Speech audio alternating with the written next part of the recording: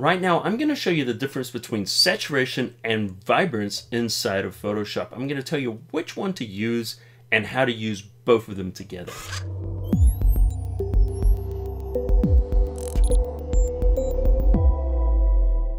Hey Cafe crew, it's Colin Smith here from photoshopcafe.com, and this week we're going to be looking at saturation and vibrance. Now these sliders are inside of Camera Raw, they're also inside of Lightroom, and of course they're also adjustment layers inside of Photoshop. Where we're going to use them today for this tutorial is inside of Camera Raw. So you can either go inside of Bridge, and then right click on the photo and then choose Open in Camera Raw. Or if you're inside of Photoshop, choose Filters, Camera Raw. Okay, so here's a photograph that I've made all the adjustments to except for the overall color, and we're looking at vibrance and saturation. So let's explain them right now. If you look at saturation, what this does is it just goes from black and white to way too much color. So this is just a slider that tells you how much color do you want to put in your photo. And it just moves everything across the range.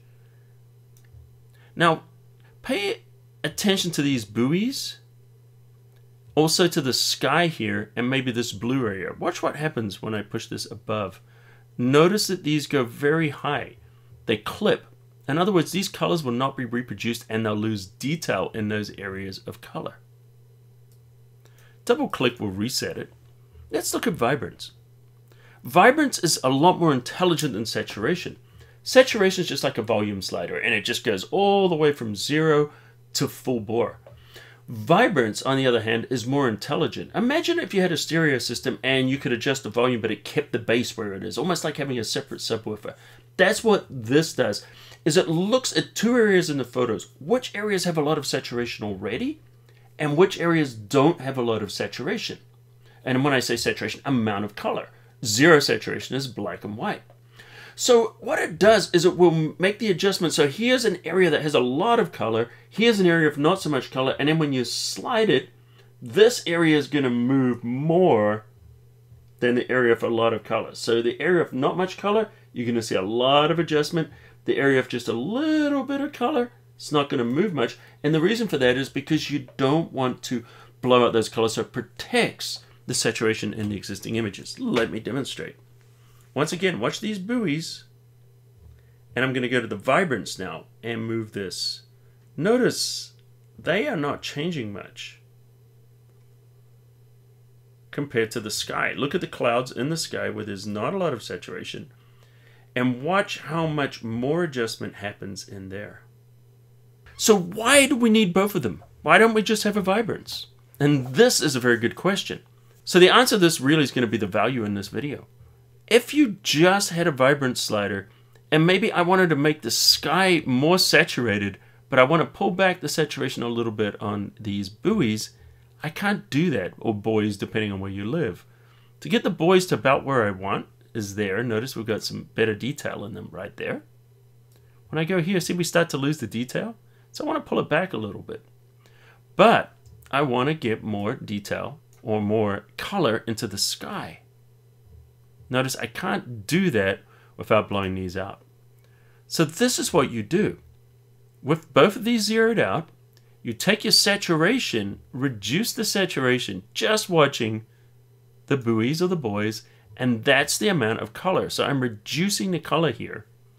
And now I can punch up the vibrance, and that's going to give me the color I want in the sky without oversaturating these other areas. Now sometimes you might want to go back and just tweak it a little bit more, pull it back a little bit on the saturation, then you can pull up that vibrance. So that's one way that you would work. And this is a very practical way of doing it. Now you can also do some interesting things for visual effects. And if I pull the vibrance down quite a lot, we can take all the color out of the image, and just these vibrant areas are going to show, just these saturated areas. So you're going to see, kind of a partial color.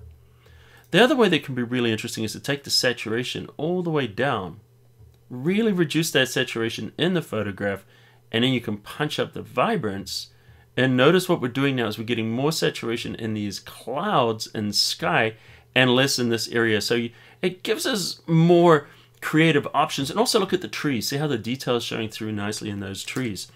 So vibrance and saturation, the key is not to think of them as separate sliders. Think of them as a group of sliders or two sliders that work together as one tool. And if you do that, you're going to unlock a whole lot of different ways that you can show more detail in your images and get more control over the overall color. So I'm curious, did you learn anything new in this video? Do you prefer saturation or vibrance? Or is this opening up some creative opportunities for you? Let me know in the comments underneath. And by the way, if you're new, first of all, welcome here to Photoshop Cafe. Great to have you. Consider hitting that subscribe button and turn on the notifications, and then you'll know when I upload new videos, which is at least once a week. So anyway, guys, if you like this, smash the like button into dust. And until next time, I'll see you at the cafe.